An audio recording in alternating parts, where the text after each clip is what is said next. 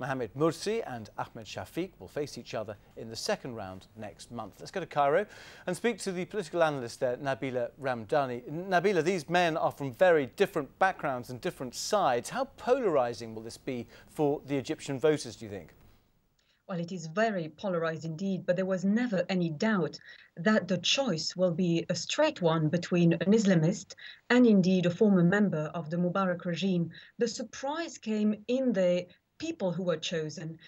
In fact, an awful lot of people were expecting the ex-Muslim Brotherhood candidate, Abu al-Futuh, to be a frontrunner. The more obscure Mohammed Morsi from the Brotherhood, who emerged as one of the runner-off in the second round. The same thing happened in the other camp, which included two former members of the Mubarak regime, Amr Moussa, the former Arab League chief, and former foreign minister under Mubarak, was tipped to be taking part in the race for the second round, but it turned out that is now Ahmed Shafiq, the former prime minister under Mubarak, who prided himself with, his affiliation with the former regime, and indeed the fact that he was an Air Force commander under Mubarak. So the two candidates will now be facing each other in a few days. But it's not clear, is it, quite what powers either of these men will have, since there's no written presidential constitution yet.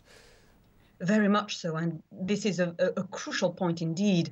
The responsibility of the new president, whoever is, has not been defined yet. The new constitution has not been drafted, and this is a major stumbling block to democracy, as people are expecting that there will be an awful lot of fighting between the army, which is currently ruling the country and has been doing so since the removal of Mubarak, and indeed parliament.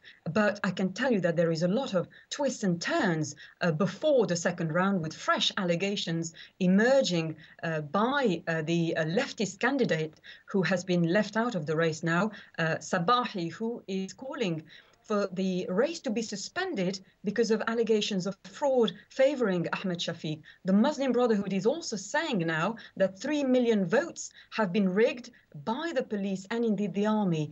And we've heard also former President of the United States, Jimmy Carter, whose foundation was here in Cairo to supervise the voting, and he's saying that his center was not allowed to be involved in the final count of the vote. So it's not a straight road ahead to the second round. OK, Nabila Ramdani in Cairo, thank you very much.